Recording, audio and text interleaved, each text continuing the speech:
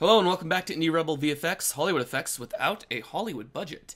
Today I'm going to show you something really cool that I literally just figured out how to do this week, and that is using the Card3D node in Natron, and more importantly, being able to bring in 3D camera data and object data from Blender for use in our compositing.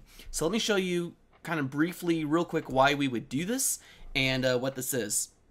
So here I have a shot. This is just a drone shot rising up above a city, and let's say for fun, or because it's what the shot requires, I need to light this window on fire. I need fire coming out and kind of, coming up. Okay, I have an actual like stock footage element of a window fire, right? Here's the window and the fire's shooting out, and that's animated and that's all good. What I need to do now is I need to track that into the shot. Now, usually, like if it was a building back here or here or here, something that's, in the shot the entire time, I could either do a planar track, I could do a 2D point track. I have a lot of options. If I was a Nuke, I could just 3D track the scene and throw a card into place right here on this window and call it good. But we know that Natron does not have a 3D workspace yet, so how do we do this? Well, the option that works out the best I found is Blender. Now, before we jump over there and I show you how this works, a little bit of history on here. The Card3D node in Nuke, my understanding is that it was first developed and used on Apollo 13 to do some map paintings and throw stuff off into the distance to make it look like, the 1960s era Florida during the launches and stuff like that. So this is an older technology, and it's kind of a pseudo 3D. And so now we kind of have that inside of Natron, but you're not going to be able to manipulate stuff and view it in 3D. And I'll show you what that means as we go along. But let's go ahead and start off by first jumping into Blender.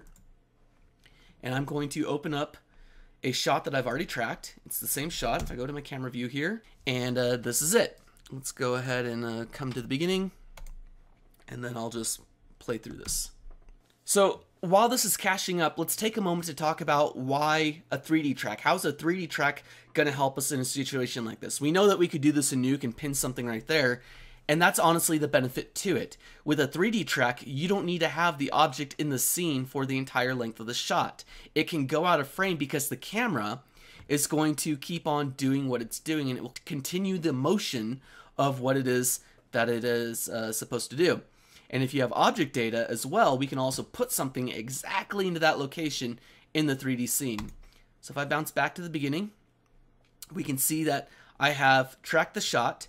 And more importantly, if we bounce over to the motion tracking tab, you can see that I have put a tracking marker very close to where my window is. Now I could have tracked this bottom corner of the window. However, that bottom corner is only on for 17 frames. Whereas these little circles that are up here, which is just above the window, is actually in the shot for about 34 frames, and thus I get more data to work with my track. Now, if we look down here, we can see I have a very good solve error already of 0.59, right? That's fantastic. We can work with that. So what I want to do is actually go, with the tracker selected, I can go 3D markers to mesh. And what that does, if I come back to my default view, is, let's see, we'll kill this one for right now, we don't need that, is it creates an actual mesh object of all these track points that line up where our tracking markers are. If I tab into edit mode, you can see that these are all selectable now, right? Now, I only need one of them. I only need this one right here. If we go back to the camera view, we can see that's the one I want to keep. So let's go ahead and hit A to unselect that. And I'm going to just come through real quick and circle select the rest of these. Okay, these are all the ones I don't want. I can hit delete. And now I'm left with just one track point right there, right? Good. Now, there is one problem to it. Even though you can see I've got this tracks.001 selected, the origin point is way back over here behind the camera, and that's going to give us issues later on when we go to throw this inside of Natron. So let's go ahead and with our track point selected, our mesh that we created from a track point, I should say, I'm going to come over to where it says set origin, and we're going to make that origin to geometry. And that now puts that origin, that pivot point, exactly onto that building right there, onto right above that window. So now, this is really cool. Go up to File and User Preferences, go to Add-ons, and then type in Nuke. And we want to make sure that this is enabled. This is the Nuke animation format, which is a .chan file. So make sure that's enabled. And once it is, you can go File, Export, Nuke. I'm going to choose where I want to save this. In this case, I'm just going to stick this in my library drive. And you can see I've got one already called window-null.chan. This is important down here. Pay attention to this. By default, it says make Y up, and the rotation order is X, Y, Z. So just remember the alphabet, X, Y, Z. That's going to be important later on, again, when we go back into Natron. So create a name for it, choose where you want to save this file, and hit export. I'm just going to cancel because I've already done this once. And now we're going to do the same thing for the camera. So I'm going to select the camera. I'm going to go File, Export, Nuke. Again, taking note of these should be exactly the same. Make Y up, rotation order XYZ. Choose where I want to save it, give it a name, and hit Export Chan file. So now I've got two files created on my hard drive. One last thing though I want to do before I close out of Blender is I want to select the camera, go to my camera settings, and I want to take note of the focal length and my sensor size. And we need both the height and the width. So in this case, because it was a drone shot, I find that drone shots don't track well in Blender when I punch this information in manually. I just let Blender guess it, and the tracks always work out fine. Now, if I shot on my Ursa Mini, I would fill in the focal length, I'd fill in the sensor data. But with the drones, let Blender guess it. It guessed a focal length of 24, sensor width of 35, and a height of 11.88. So write those down, we're going to need those. If you can't find your sensor height, it's probably because this says auto right there and it only shows you one dimension. So choose horizontal, and you can see that both of them appear right there. Cool. Now that we have everything we need, we've got two .chan files and we know what our camera data is. I can close out of Blender. I don't need to save my changes. And now we hop back into Natron. What I'm going to do for the ease of showing you stuff is we're going to add a checkerboard. And under this, I'm going to add a Card3D node. And again, like I said, these were, my understanding is first used for Apollo 13.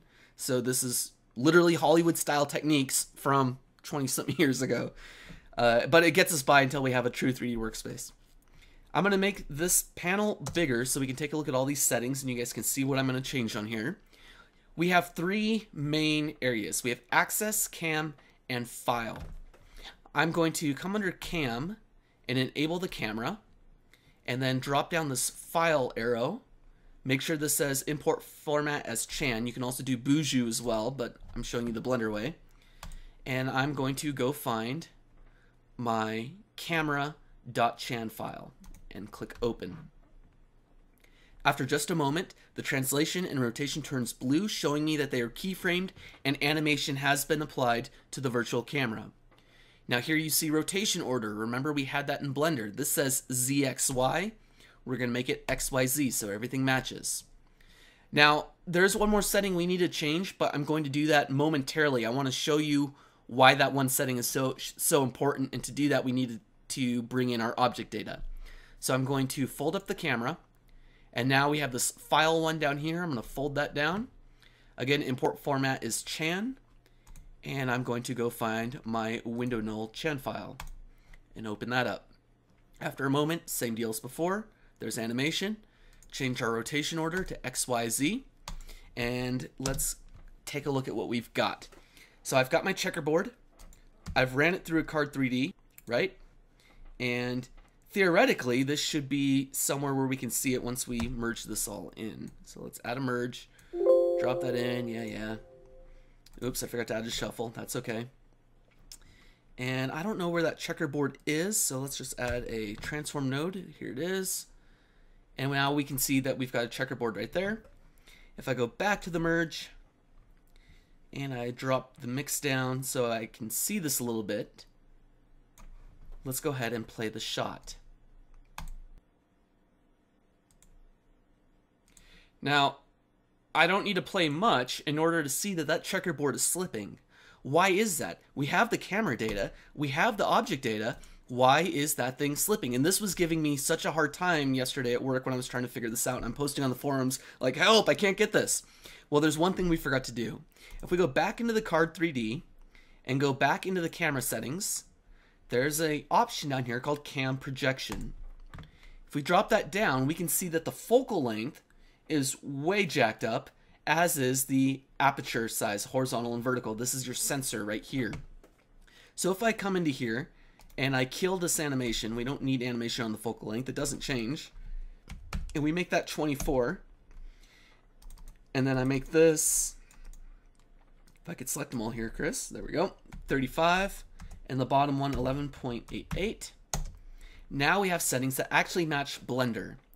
Come back to this transform, there we go. I've reset that. Now I can put this back into the shot right here, go back to frame 1, and if we play this through now,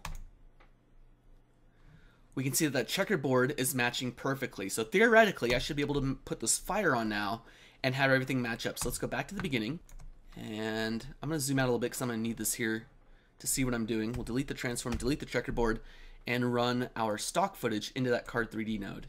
Okay, it appears right there, completely large and ridiculous. That's okay. We want to add a transform node above the Card3D. If you add the transform after the Card3D, it breaks the 3D. And I'm going to move this up to here. And because I want to use this bottom corner of the window because I have a nice sharp edge here on my fire, if I press and hold Control, I can actually drag that center point and stick that exactly where I want that to be. And now that becomes my pivot as I begin to scale this and put this into place. So we drop this down to here, put it right over there, and if I scale it, we can see that that fits beautifully into there, just like that. And this is really sloppy compositing, but the important thing to show you is the tracking that's going to take place. So let's zoom out just a little bit so we can see what's going on and play the shot. So check that out, guys. The window fire stays locked in perfectly to the window of the building. Everything's just beautiful. Even though the building leaves the frame, there's no more tracking data on the building at that point, and yet the fire just magically leaves it. No keyframing.